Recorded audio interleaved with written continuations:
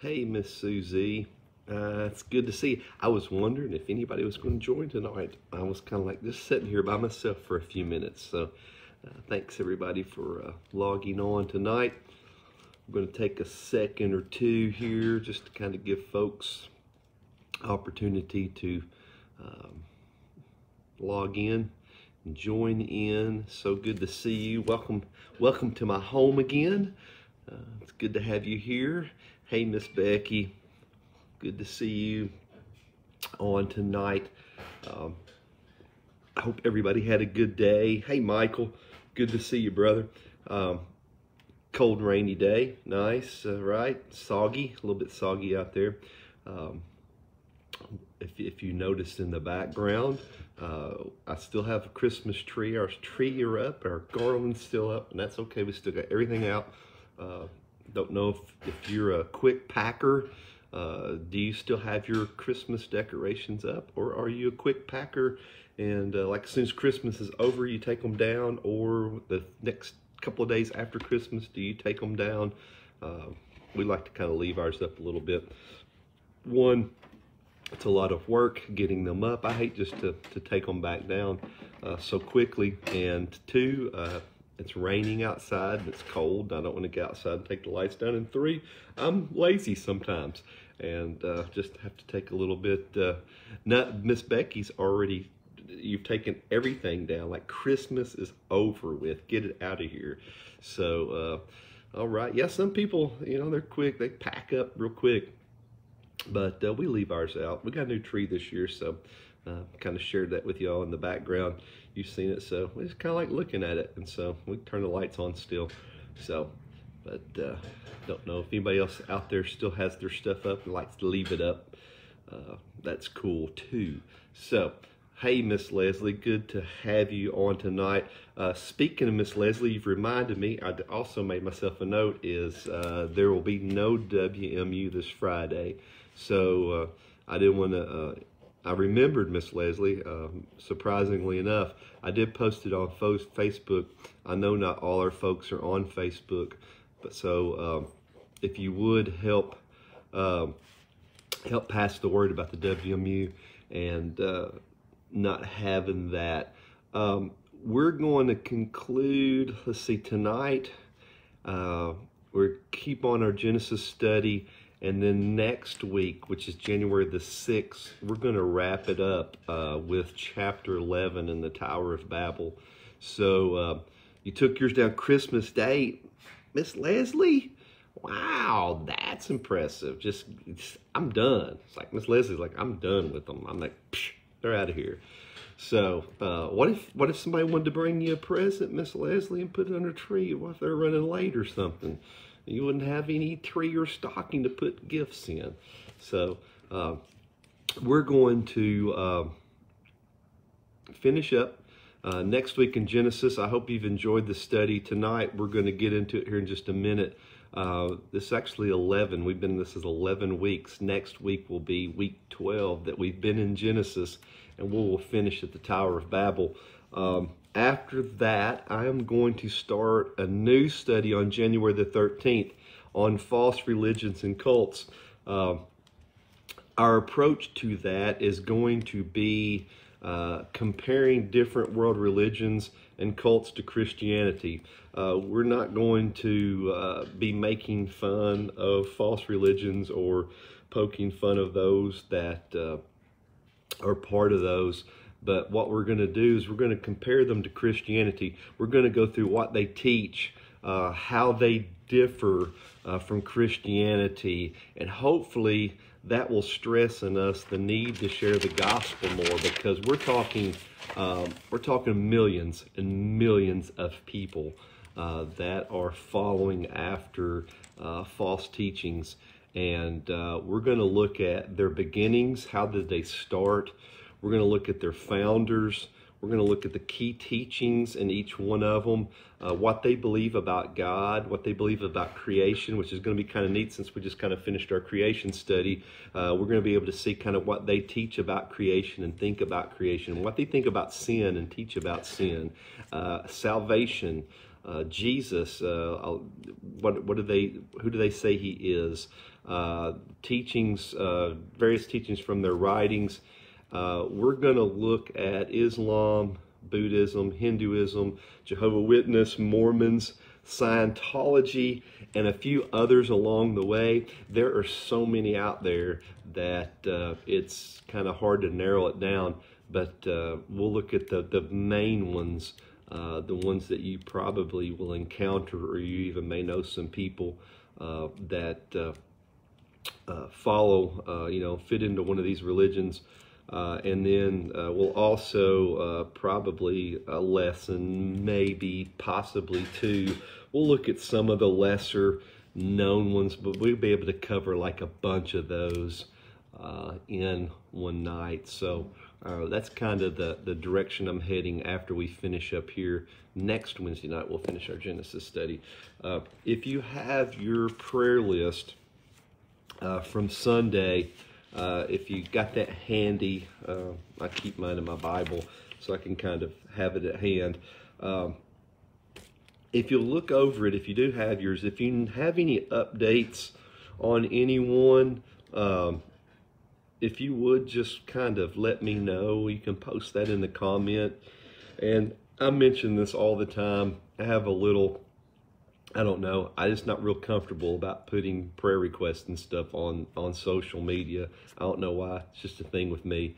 I kind of like to keep things, I don't know what the difference is, like texting. I don't know. It's a weird thing about me, I guess.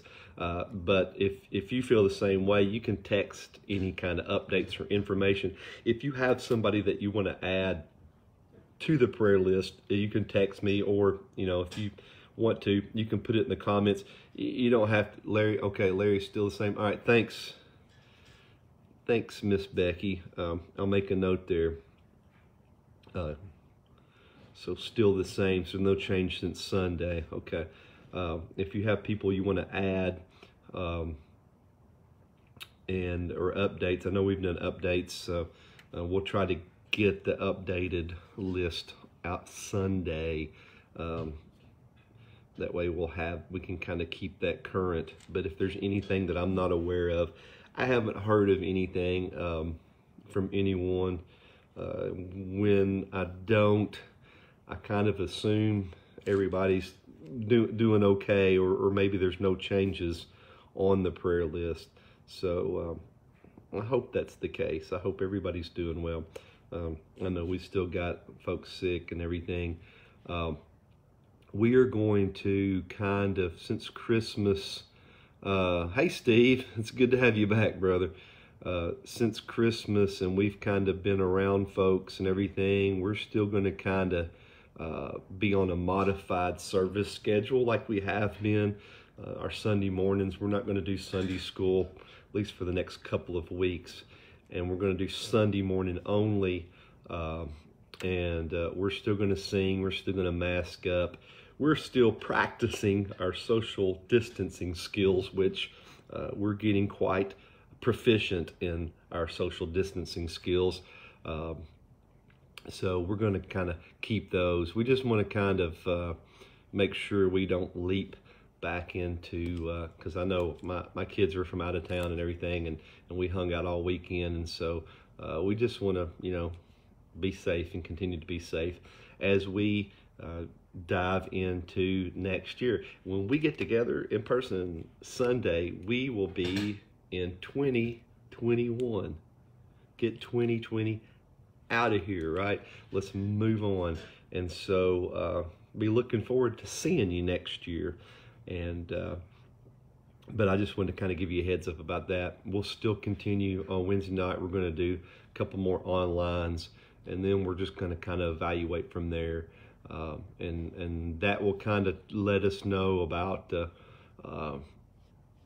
Wednesday nights. We're going back online with our children, with our youth, Sunday school, those kind of things. And I know that, even with WMU and our groups and stuff, what we're going to do and kind of how we're going to approach that. So that's where we're at. I want to keep you informed, just keep the word out. So If there's not anything or anybody got anything to add to the prayer list, you can post that or you can text me during our lesson. That's fine too. That won't bother me at all. If you have something to add, you can let me know. But if we will, just kind of look over folks. Hey, Miss Mary, it's good to have you with us tonight as well. Miss you, miss seeing you in person, but glad you're so faithful to join us online and to see you checking in there. Let's just take a little bit of time tonight before we dive into our lesson, and let's just begin our praying tonight and just lift up some of these names on our list. If you have requests, you can lift those up to the Lord as well during this time, and we'll just spend a couple of minutes in prayer tonight before we get started. Father, we thank you so much for this day. Father, we kind of joke around about wanting 2020 to be over and wanting a new start, but even in the midst of everything, the craziness and the chaos and the insecurities and the fear and the hurt and the pain, God, you have been faithful and you've been good. Through it all, Father, you have seen us to this point. You have not abandoned us. You have not forsaken us. And Father, you're not going to.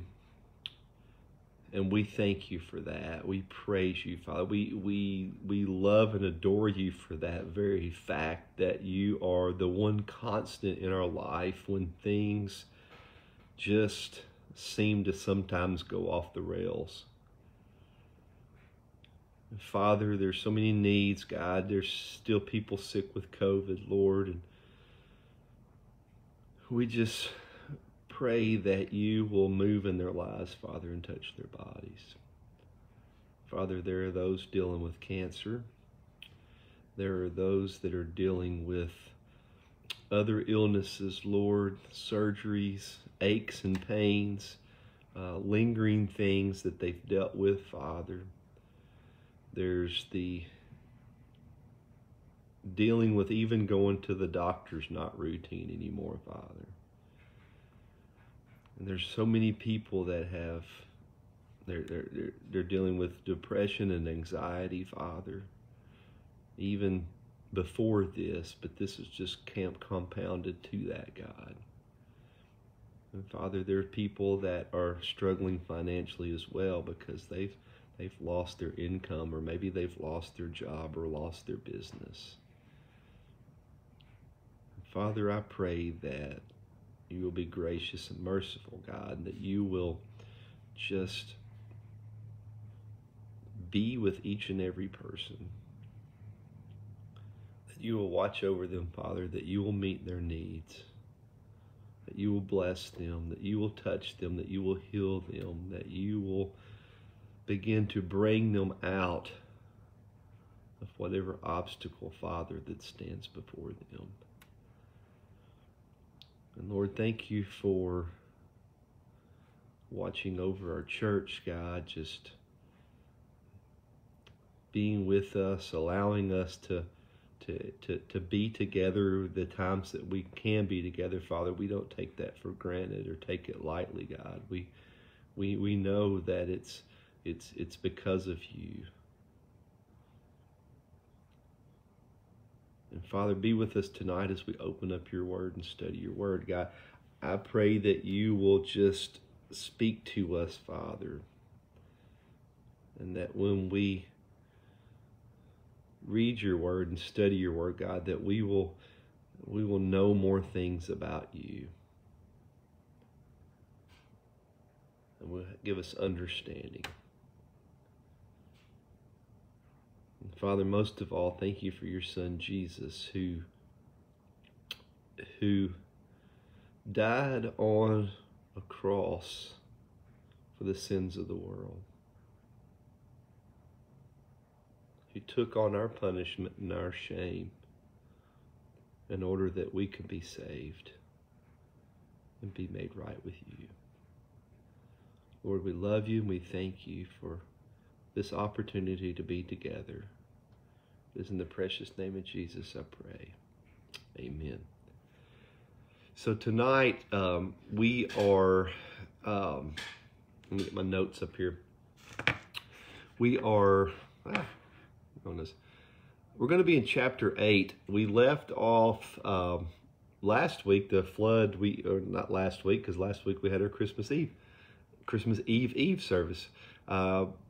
We left off the week before that. We were, the ark had landed in the mountains of Ararat, and God had opened the door, and Noah, Miss Noah, Ham, Shem, Japheth, Miss Ham, Miss Shem, Miss Japheth, and the animals that were contained in the ark, they were out. And so we're going to pick up in verse 20 of chapter 8, and we're going to go through chapter 10 to verse 32. So we're going to cover quite a bit of territory, but we're not going to break it down so much. We're going to kind of chunk it. There's just a lot there. Like everything that we've looked at, there's been so much there, and it's kind of hard for me to try to say, where are we going to break it off at? What are we going to focus on? What are we going to look at? But I want to kind of catch us up. Several weeks ago, I kind of gave an outline. By looking at creation, you can kind of break it down into segments like the pre-fall. What does the pre-fall look like? Well, real quickly, no sin, no death. There was no rain. There was perfect genetics in man and animal. There was no diseases or deformities. Work was not burdensome. There was no weeds, and there was one language spoken.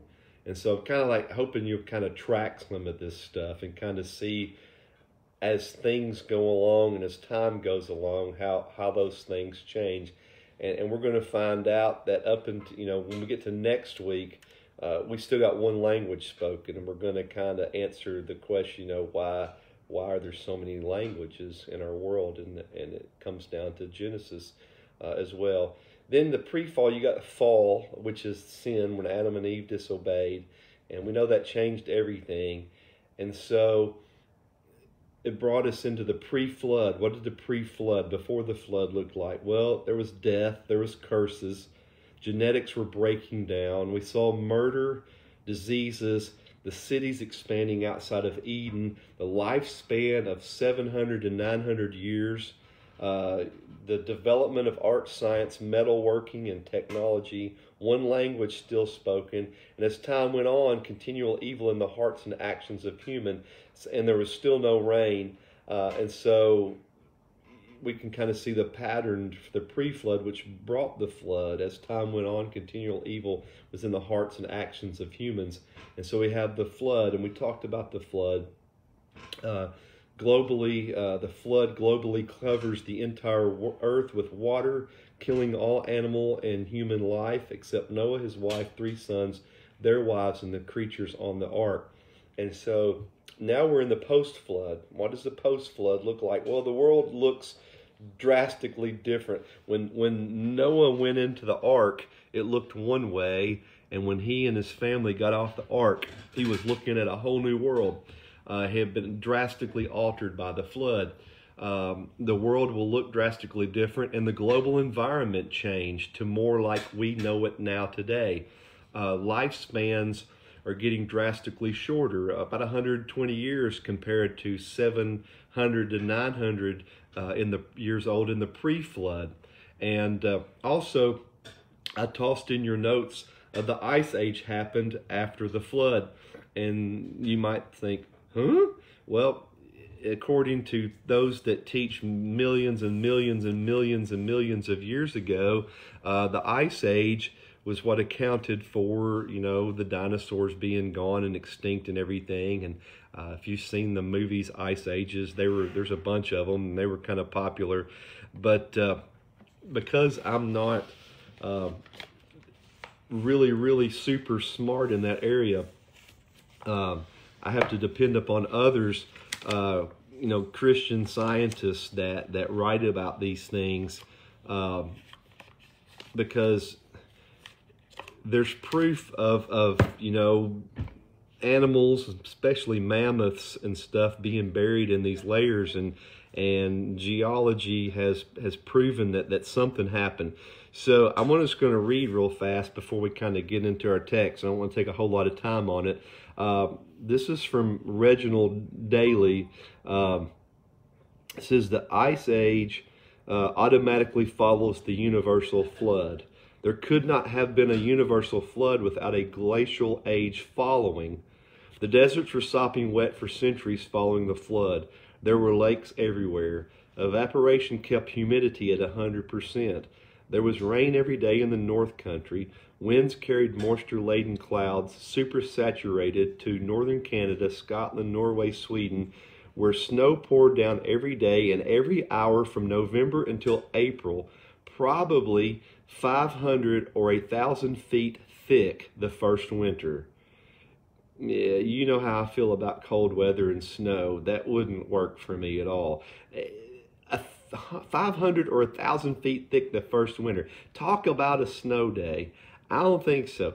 This makes 50,000 feet of snow, which would settle down into approximately 5,000 feet of ice, the glacial age. The tops of these mountains, a mile high, would be so cold that snow would continue to pile up all spring and early fall as well, all winter, leaving such a brief, chilly July, August summer that only a small amount of snow would melt. The small amounts melting in July would be many times overbalanced by the prodigious winter snowfall.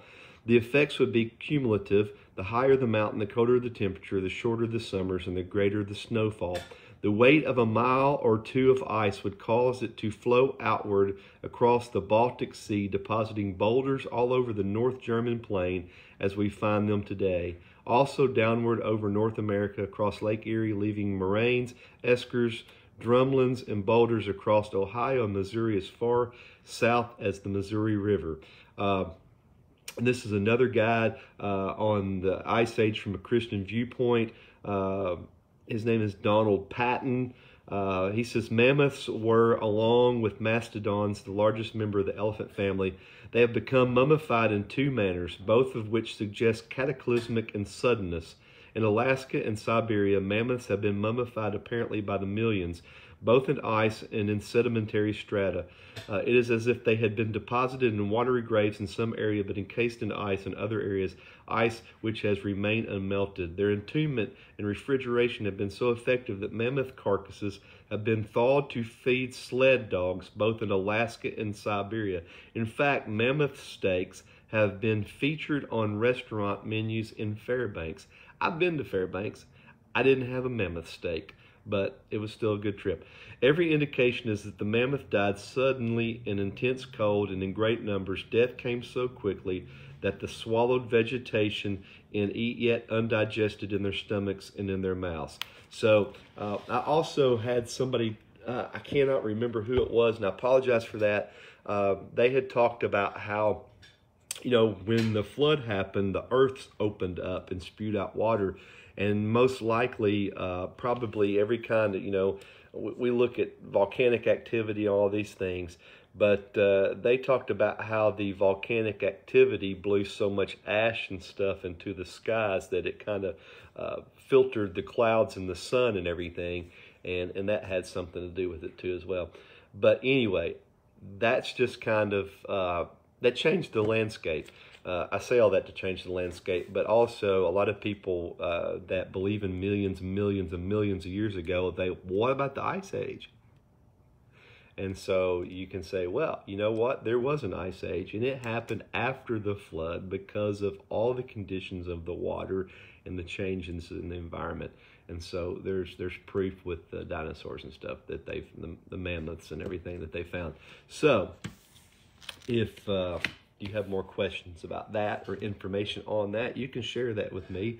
And if you have some questions, I will try to look it up. I did not look in my book. I have the 4 volumes of the Answers in Genesis that are just full of all kinds of questions that have to do with creation. And so I didn't look to see what they have to say about that, but I think there's some stuff in that. So if you're interested in that, would like more information, I could probably find you some stuff. But Answers in Genesis is a great website, and it will give you diagrams, pictures, and all kinds of things that better explain all that. I just kind of gave you the couple little paragraphs, give you something to think about. So tonight, I'm going to kind of break down these passages: the Noahic covenant, Noah's drunkenness and Canaan's curse, and then the genealogies of Noah's son, because those are important, because it's where we come from, and so our descendants. And so I'll kind of have those three categories that we're going to look at. Let's go and read. If you have your Bibles, I hope you do have those. If we start at verse 20, the subtitle, it says God's covenant with Noah. It says, Then Noah built an altar to the Lord and took some of every clean animal and some of every clean bird and offered burnt offerings on the altar. And when the Lord smelled the pleasing aroma, the Lord said in his heart, I will never again curse the ground because of man, for the intentions of man's heart is evil from his youth. Neither will I ever strike down every living creature as I have done. While the earth remains, seed time and harvest, cold and heat, summer and winter, day and night shall not cease. That's incredible, incredible news for us. That's good news for us right there because of God's promise. And God blessed Noah and his sons, chapter 9, starting there. And God blessed Noah and his sons and said to them, Be fruitful and multiply to fill the earth. That kind of sounds familiar, right? Adam and Eve. Kind of right there, reminding them it's got to start again. Adam and Eve were charged with that, and they did. And we see what happened to that point, and we're starting over again. And so the command from God is be fruitful, multiply, and fill the earth. The fear of you and the dread of you shall be upon every beast of the earth and upon every bird of the heavens, upon everything that creeps on the ground, all the fish of the sea. Into your hands they are delivered. Every moving thing that lies shall be food for you. And by the way, speaking of that, today is National Bacon Day. Speaking of everything being food to you, so I didn't know if you knew that or not, but I kicked the morning off with the bacon sandwich. And so if you haven't, there's still time to celebrate that.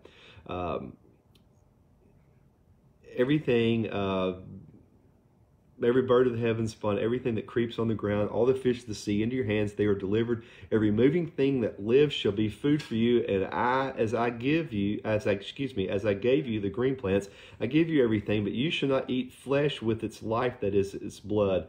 And for your lifeblood I will require reckoning. From every beast I will require it, and from man, from his fellow man, I will require reckoning for the life of man.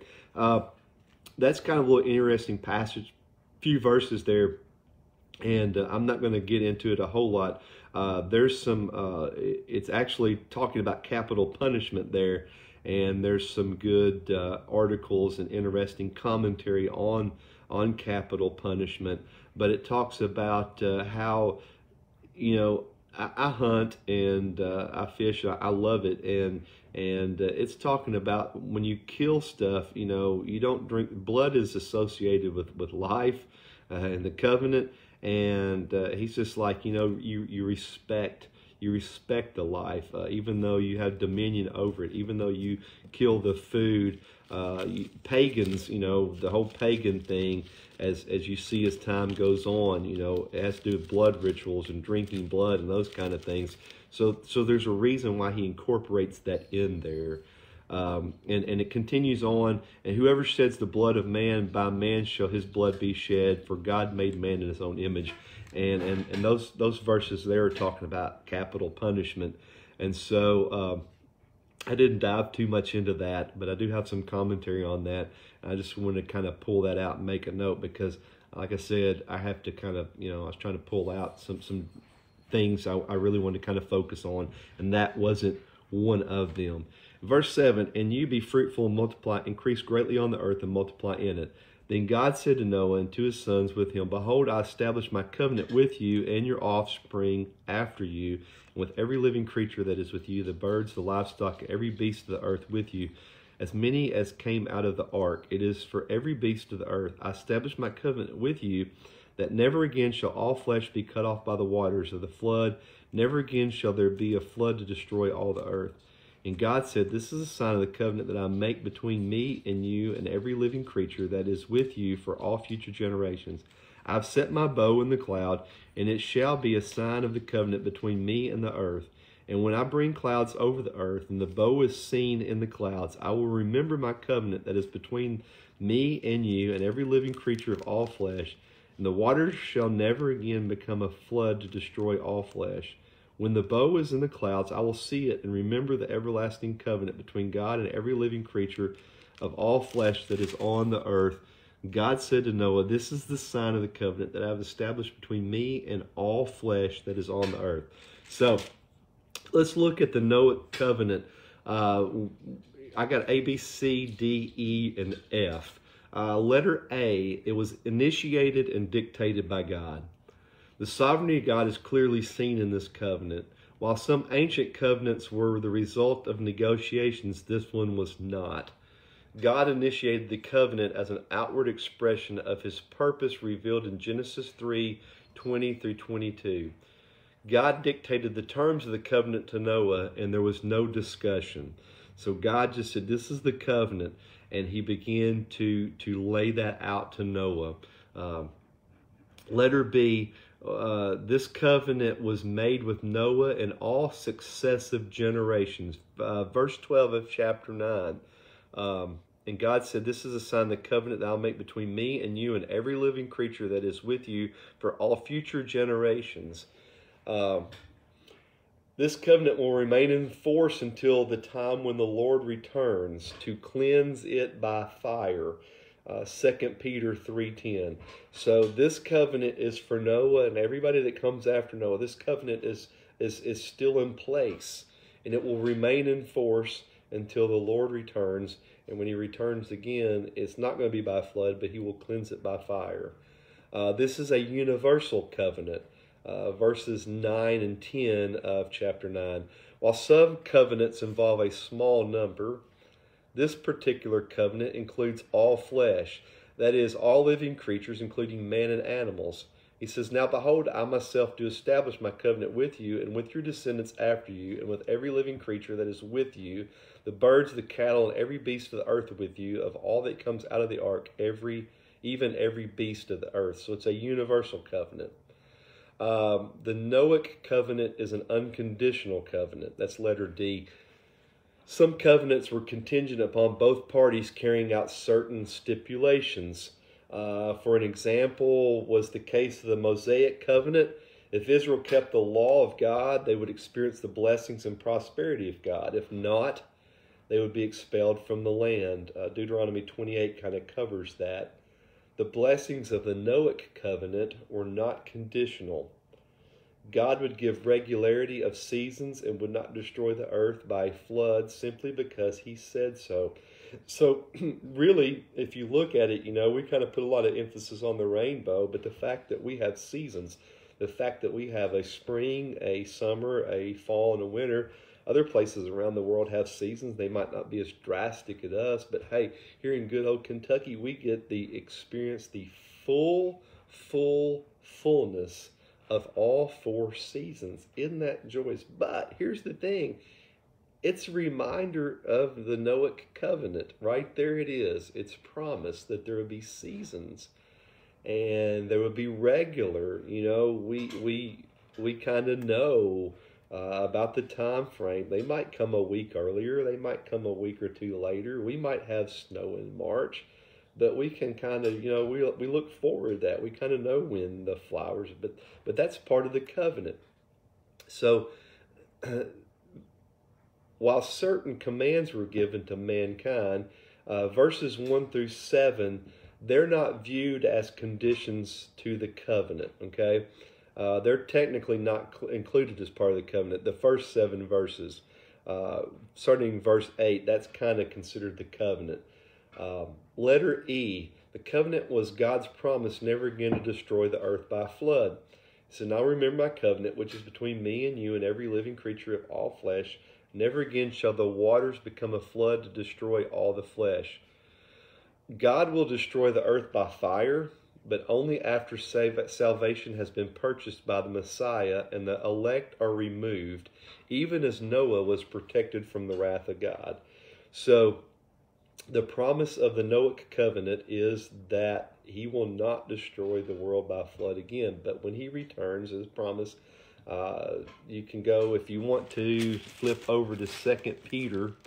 2 Peter chapter 3, verse 10 says this, "But the day of the Lord will come like a thief, and then the heavens will pass away with a roar, and the heavenly bodies will be burned up and dissolved in the earth, and the works that are done on it will be exposed." So God's promise here in the Noahic covenant is that he will not destroy the world by flood. He is going to, the next time he comes, it will be destroyed by fire, and his estate, he will come and remove his church. Those that are believers in him, born again, will be taken out, will be removed, will be saved and spared like Noah was protected from the wrath of God. And so we have that promise. Letter F, the sign of the Noahic covenant is the rainbow. Every covenant has an accompanying sign. The sign of the Abrahamic covenant is circumcision. The Mosaic covenant is the observance of the Sabbath day. Now, the rainbow consists of the reflection of the rays of the sun and the particles of moisture in the clouds. The water which destroyed the earth causes the rainbow. And also the rainbow appears at the end of the storm. So this sign assures man that the storm of God's wrath in flood form is over. I also read something that the bow is a weapon of war, and the shape of the bow is pointed away. The curve of the bow is pointed away from the earth. So that thought was kind of neat. But here's an interesting fact you might not know. Maybe you do. You probably do. But the most interesting is the fact that the rainbow is not designed so much for man's benefit. We always say, hey, God put a rainbow in the sky as his promise that, for us, that he would never destroy the world by flood again. But if you read verses 15 and 16 in the text, God said that the rainbow would cause him to remember his covenant with man. Now, here's not the fact, listen, God doesn't forget. God is omniscient. He never forgets. So it's not like, oh, I need to remind myself that I'm not going to destroy the world by flood again. But it's interesting. I will remember my covenant that is between me and you and every living creature of all flesh. When the bow is in the clouds, I will see it and remember the everlasting covenant between God and every living creature of all flesh that is on the earth. So it doesn't say, I'm going to give you a rainbow, and when you look at it, you will remember the promise. He said, I will remember the promise. The fact is this, is God involves himself with the affairs of man. God's faithfulness is our guarantee. So the rainbow's there. Listen, the rainbow's a promise. I know and you know, and I'm not going to get into the conversation about the rainbow and how it's been hijacked and how it's been used for pride and all that. That's sad. It really is. But, we know what the rainbow is a promise of. It's God's promise that he will not destroy the earth by flood. Okay? So as we move on, we're going to go to the next section. Noah's drunkenness and Canaan's curse. And by the way, I always get excited whenever I see a rainbow because I just think they're still the coolest thing ever. And sometimes you see the double rainbow. That's like double cool. And so I always like seeing that. So let's look at. Let's just go. We'll continue on reading. So if you go back to chapter 9, verse 18. Check my time out here. The sons of Noah who went forth from the ark were Shem, Ham, and Japheth. Ham was the father of Canaan. That's kind of important. It's in parentheses there. I'd have to check to see if that's actually in the original text or why it's there, but it's kind of a little footnote. These three were the sons of Noah, and from these people of the whole earth were dispersed. Okay, so everybody that we know on this planet came from these three guys. Noah began to be a man of the soil, and he planted a vineyard. He drank of the wine and became drunk and laid uncovered in his tent. And Ham, the father of Canaan, saw the nakedness of his father and told his two brothers outside. Then Shem and Japheth took a garment, laid it on both their shoulders, and walked backwards and covered the nakedness of their father. Their faces were turned backwards, and they did not see their father's nakedness. When Noah awoke from his wine and knew what his youngest son had done to him, he said, "Cursed be Canaan, a servant of servants shall he be to his brothers." He also said, "Blessed be the Lord, the God of Shem, and let Canaan be his servant. May God enlarge Japheth, and let him dwell in the tents of Shem, and let Canaan be his servant." And after the flood, Noah lived 350 years. All the days of Noah were 950 years, and he died. So let's kind of look at that little progression there. We find in verse 20 that Noah begins his new life as a man of the soil, or viniculture. He plants a vineyard. He's going to raise grapes in a vineyard. We read in the next verse that he gets drunk on his own crop, and he was naked in his own tent. His son Ham comes in and sees him naked and goes and tells his two brothers. Now, we have just a few verses here, and so this is kind of a summary of what's going on. So Ham tells his two brothers. Shem and Japheth, they took a garment, they lay it on their shoulders, and they walk in backwards into their father's tent, and they cover him up. All the time they keep their faces turned in a direction as not to look at him. They're not taking any chances of looking at him whatsoever. So when Noah wakes up, he figures out what happens, and he pronounces a curse on Ham's son Canaan, and he pronounces blessings on Shem and Japheth. So I want to look a little bit at that, because there's, like everything else, when we have only a few verses, there's a lot of theories and thoughts on Noah's nakedness. Now, I will say this, the text suggests that it was more than just him viewing his father unclothed, okay? There are, I read one commentary where they even suggested that even though she wasn't mentioned, Noah and it would have been Ham's dad and mom were in the tent, and they had both participated in the wine, and they were both drunk and they were both naked, and that was kind of the no-no of Ham. But the text doesn't really, I think that's a stretch. The text suggests it was more than him just walking in and saying, "Oh, Dad doesn't have any clothes on." First off, Noah also sinned, okay? He was drunk. But the greater transgression was his nakedness, which actually translates, he exposed himself. Now, Habakkuk, the prophet Habakkuk, he connects exposing one's nakedness through intoxication with prurient voyeurism, okay? Prurient. I had to look up that word, okay?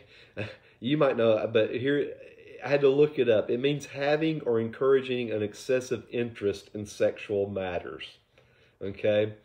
And so Habakkuk connects nakedness through intoxication with having or encouraging excessive interest in sexual matters. Now, his nakedness, even though he was in his own tent, was an act that deprives another of his or her dignity and desire for propriety. Nakedness is associated with shame. Nakedness is publicly demeaning. That is why, all the little pictures of Jesus hanging on the cross with like the little white loincloth, that is not accurate. One of the things about crucifixion was it was publicly demeaning. They hung them up there naked. And that was part of it. It brought shame. It was publicly demeaning. And it is incompatible with living in God's presence. Let me give you a couple of reference. Exodus 20, 26 and Deuteronomy 23, 12 through 14. But Noah is in his own tent. So this makes Ham's invasion of his privacy more contemptible and his guilt more deserving of blame. All right. So the Hebrew phrase to look at, it is not a harmless or accidental seeing, okay? It's not like Ham walked in and was like, oh, look out, and jumped back out, okay? Prurient voyeurism is the worst sort, okay? Ham's action is perverse for his homosexual voyeurism. There are some thoughts and theories that Ham did more than just look upon his father's nakedness. I don't know if the text allows that or not. They claim that, you know, all the details we do not have, that there was more to the story than what the writer actually put down. I don't know if that's correct or not. I don't know. But I do know from the phrase and the words that he dwelt there a long, long time looking at his dad. I'm not going to go into a lot of that because I think you get the picture. So he dishonors his father, whom he should have revered in any case, regardless of whether he was clothed or not clothed. He dishonored him. Then he increases the dishonor by proclaiming it to his brothers. We don't know what he said. We don't know if he was, like, the old man is drunk and passed out and he's naked and he's making fun of him. We don't know. Or maybe he just went and told them, you're never going to believe what I saw or anything. We don't know, what he said. We just know that he told them. And they went and covered him up, and they took great, great care in making sure that they did not see him. So they knew that it was wrong. The two of them knew that it was wrong, and so that's why they took all the precautions to make sure that they covered up their father and not look at him. But I'm going to kind of show you a few minutes why they, when we look at the genealogy of Noah's sons, why there was more to it wasn't just like an accidental glance.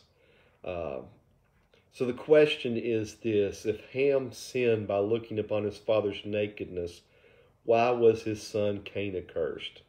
Because, it was Ham that did it. So why was his son cursed? Well, that question can be resolved by recognizing the nature of Noah's statements in verse 25 through 27, which 25 through 27 is where he said, "Cursed be Cain, a servant of servants shall be he be to his brothers." He also said, "Blessed be the Lord, the God of Shem. Let Canaan be his servant. May God enlarge Japheth, and let him dwell in tents of Shem. Let Canaan be his servant." That is called a patriarchal pronouncement. Okay, he was in a patriarch society, patriarchal pronouncement. These pronouncements concern fertility of the family. They can concern land and territory, and they can concern who will dominate who. You will serve this family, this son will serve this son.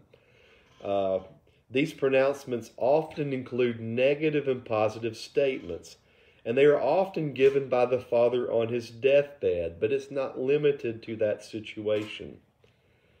It is not uncommon for the father to make his pronouncement of an offspring rather than the child. That's not that uncommon. Uh, we assume that Ham got off without punishment. We don't know that because the writer may not have included that information in the text. We do know that they were blessed prior to that when they came off the ark after the sacrifices, but we're just automatically assume with the information we have that Ham got off, and that may not be the case at all. Noah may have pronounced a curse on Ham too. But here's the thing, the author did not feel obligated to record everything, but he wants to focus on the part most pertinent to the story. Remember, pretty much everything about creation and everything that we've got up to this point are snapshot, little summaries, little glimpses of creation, little glimpses of things that are going on. They're not, we're not privy to all the information. So it could be. One commentary suggests that the curse was not necessarily directed at Canaan himself, but to the lineage of Canaan that follows. And there are reasons for this that I will look at when we get to the genealogies on the three sons, when we get down there and we look at Ham's line. But we're going to look at that just a second. So that's kind of where we're at on that.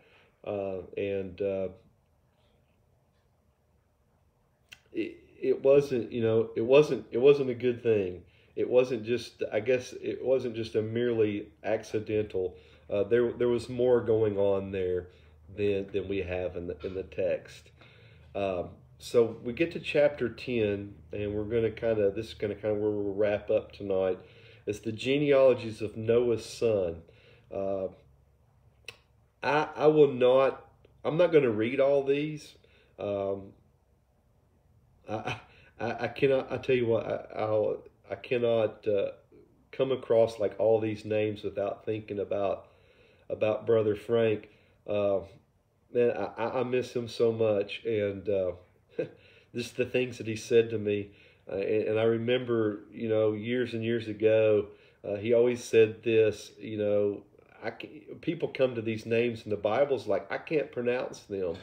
And here he is, your seminary professor, and he's like, you know how to pronounce them? And you're like, I can't even read like 3/4 of those. There's no way to pronounce them. And he's like, well, I can tell you how to pronounce them. And you're thinking, hey, he's going to give me like some great insight to some Hebrew pronunciation and how to understand that. And he says, you pronounce them with confidence. And I was just like, I will never forget that. It's just like, if you don't know how to pronounce them, you read them like you do. And so I'm not going to go through all of them, but we look at them, and I want to kind of break down the sons real fast as we go through it. And we find about Japheth. Japheth is the oldest son. Verses 2 through 5, it says, these are the generations of the son of Noah, Shem, Ham, and Japheth. Sons were born to them after the flood. But if you do read the names, you might recognize some city names as well. And there's a reason for that, because cities and the people came from these. So you might remember Gomer, Magog, Gog and Magog. There's Magog, Tubal, Meshach, the sons of Gomer. It also lists the next line. It's got the sons of Javan. There's Tarshish there, right? Saul was from there. That's where Jonah was going to go. And it says, in verse 5 says, from these the coastland people spread in their lands, each with his own language by their clans and in their nations. These were the Gentiles. This is where we come from. They spread out along the coastlands around the Mediterranean. Japheth is listed as the father of Gomer, which is the nomadic people north of the Black Sea. Magog is Lydia. Madai is northwest Iran. Javan is the Greeks. Tubal is Phrygia or Turkey. Meshach is Phrygia, that same area. And Tyrus is the Aegean Sea region, Italy. And so their descendants became the people who lived to the north and west of Israel, and after Babel spoke what today are classified as Indo-European languages. At this time, even though this comes before the Tower of Babel, it talks about each with his own language by their clans and their nations. So you could kind of like, we're getting a kind of a summary before the Tower of Babel, because up to this point, everybody spoke one language. Everybody basically looked physically, skin tones and our features and everything. Everybody kind of, there wasn't a lot of difference and differentiation, diversity as far as our skin and our features go. But that's Japheth. And so if you're wondering where the Gentiles come from and where we came, that's where we came. Ham is the youngest of Noah's 3 sons. He had 4 sons: Cush, which is actually Nubia and northern Sudan; Mizraim, which is Hebrew for Egypt; Put is Libya; and Canaan. Now, Canaan refers to the southern Levant, or the modern-day Israel, Phoenicia, and the whole Palestine west of Jordan. So, Egypt was later called the land of Ham. The Hamitic people are shown in Genesis 10, 6 through 20 as becoming a godless and worldly power. It was the land of Israel that was assigned to Ham's son Canaan, and for centuries it was under the control of the Egyptians. Ham is the father of the Arabians, the Canaanites, and Africans, including the Egyptians. Now, here's the due to Ham's sin against his father that we just looked at. Noah cursed Canaan, saying Canaan would be servant to Shem. This was fulfilled centuries later when the Israelites entered into the land of Canaan and subdued the inhabitants of that land. The reference for that is 1 Kings 9, 20 through 21. Now, out of Ham's, if you read Ham's line, there's a name that jumps out and kind of gets a few verses, and that name is Nimrod. That's Ham's grandson. He gets a few verses they're worth mentioning here. It says he was a mighty hunter before the Lord. Now, the phrase before the Lord does not mean that he was a godly man, but he was a tyrant, he was a hunter, and he should be greatly feared. The before and before the Lord means in estimation of the Lord. Even in God's estimation, Nimrod is a mighty warrior and tyrant, not actually a compliment per se. Nimrod started his kingdom with 4 cities, Babel being one of them. From that area, he went into Assyria and he built Nineveh. And from our study in Job, we know how violent and evil the city of Nineveh had gotten. Now, to go back to where we started our section of Canaan and Ham, I told you that one of the reasons why Canaan was cursed, or maybe his line or his lineage was cursed and not Ham. We read about the line of Ham, how if Ham participated in homosexual voyeurism and he had started down that path, Canaan is the ancestor of the Canaanite people who later populated Palestine and who were noted for their horrible habits of sexual perversions. So if you roll back before the flood, and you have Cain and you have Seth, right? We looked at Cain's choices and how Cain killed Abel, and then how Cain, had Lamech, and Lamech murdered, and that was like it led to this lineage of evil. And then how Seth kind of followed. Not that Seth didn't have some bad apples in the family tree, but for the most part, Seth's lineage was one that followed God. Well, here you kind of see that same trend. You see the decision that Ham made affected his son and his grandkids, and later on down the line. If you look in chapter 10, verse 19, you see one of the areas that they settled in was Sodom and Gomorrah. You know the story of Sodom and Gomorrah. It was wickedly evil. The men of Sodom and Gomorrah, the angels came to visit Lot, right, and to tell him that they were going to destroy it because of they're evil. That they were so evil that the men in the city wanted to have sexual relations with those men, the angels, and the fact that Lot offered his daughters to them. One commentary puts it like this: Noah's leaven of exposing himself spreads to Ham's homosexual, parent-dishonoring voyeurism and will sour fully into Canaan's rampant sexual perversions so that the land will vomit them out. So that's kind of goes back to why was Canaan cursed and not Ham. Our choices that we make impact our children and our grandchildren. It does. And if we were to continue on doing a study of this genealogy, you can just about track the people. But hopefully, I hope that you'll go back through, and we'll get to Shem. I saved Shem for last, and there's a reason why I saved him for last.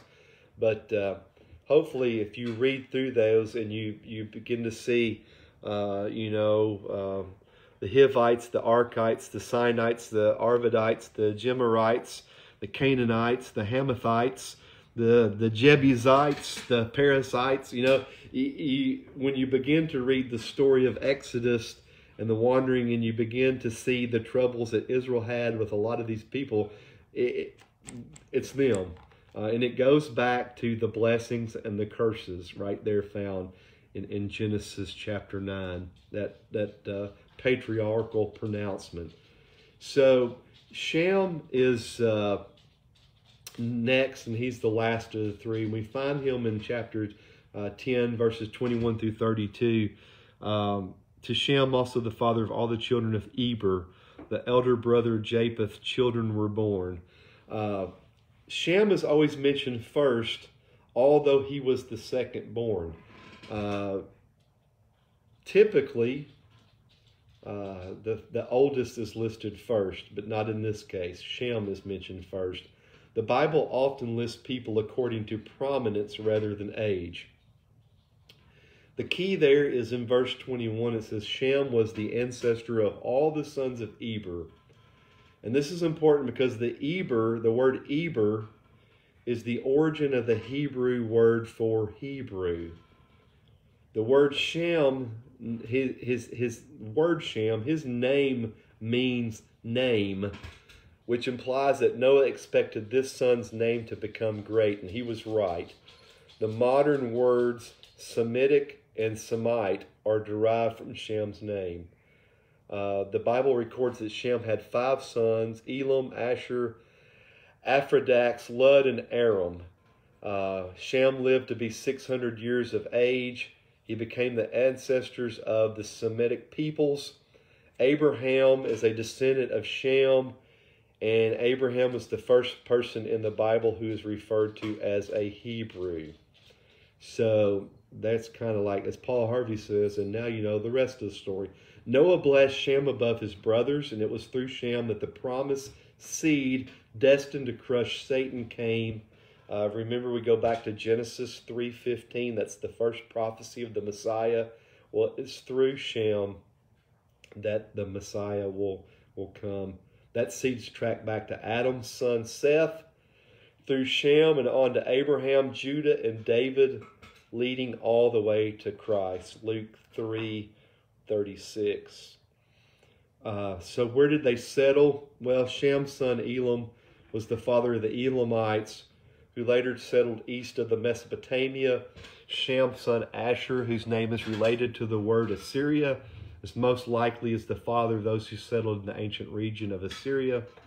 Arphaxad is thought to be, by many scholars, to be a compound form of the Hebrew word for Chaldea, which was the region in southern Mesopotamia. Scholars believe the descendants of Sham's son Lud became known as the Lydians of Asia Minor, and Aram is identified by Bible scholars with the area northeast of the Promised Land, known today as Syria. The sons of Aram are listed in Genesis 10:23. Of Aram's son Uz is later referred to in the book of Job. So you have the people groups, kind of Japheth, who is the Gentiles. Ham also, they settled down into Africa and that area, and then Shem is the father of, I guess you could say that, of the Hebrew people. So that's where your Israelites, the Jewish people, come from. So that's kind of takes us to the end of chapter 10. It finishes up, and these are the clans of the sons of Noah according to their genealogies in their nations, and from these nations spread abroad on the earth after the flood. So next week we're going to finish up our Genesis study. We're going to look at the Tower of Babel, and I'm going to show I got a kind of a neat little thing I'm excited about showing about the Tower of Babel. We're going to kind of look, you know, what came out of that, what changes came out of that, and how everything can be tracked back to Genesis. So I hope that you learned something. I hope maybe there was some things you weren't real sure of that you like, hey, that kind of makes sense now. Or maybe there's something that kind of popped up, like, hey, I'd kind of like to study that a little bit more. So hopefully, you know, genealogies, there's a lot there. It would be kind of a neat study to take Genesis chapter 10 and kind of track it and follow it to see where these people went and what became of them, because, you know, it all goes back to here. Sometimes when we read about them later, when we read them about them in 1 Kings, and when we read about them in Exodus, and we read them about them in Samuel, or whatever the case may be, or wherever we read about them, is we might not know the history or the origins of them. And so, back to Genesis.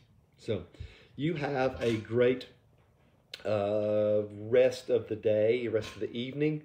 Remember, it is National Bacon Day, so it is not too late to fry up a plate full of bacon and celebrate. Of course, tomorrow could be a great day to fry up bacon and celebrate too, as the National Day after Bacon Day. But hope you have a great New Year's. Oh, thank you, Susie. I'm glad. It is very interesting. I'm kind of I'm just scratching the surface. There's so much there. There's so much more depth that we could get into, and I apologize. I try to, you know, it's kind of like how do you eat an elephant, one bite at a time, right? And that's kind of what, you know, we're trying to like just take off little bites and kind of chew on them a little bit. So I'm looking forward. I'm glad that you enjoyed it. I hope everybody else did too. And so have a wonderful, wonderful day tomorrow. If you celebrate New Year's, if you stay up late, I do not, you know, maybe 9 o'clock, woohoo, and, or, you know, 9:30 if I'm kind of like, you know, feeling adventurous. You're welcome, Miss Leslie. Thank you for always faithfully jumping in. You kind of got this whole thing started, Miss Leslie, when you asked that question that night. So you have a part to play in it. So I'm glad that you've been enjoying it. And so if you need anything in the meantime, if there's anybody to add to the prayer list, or if you need anything, I will not be in the church office on Friday, but you can get a hold of Dodie, call her. You can call me. I don't know if she'll be in. I haven't talked to her, so I don't know if she'll be in the office either. But I know she checks the messages, and I know she goes in. But you can text me if you happen to need anything. Remember to lift each other up, and I will see you Sunday morning. If you need anything between now and then, please let me know. Y'all be blessed and have a good night.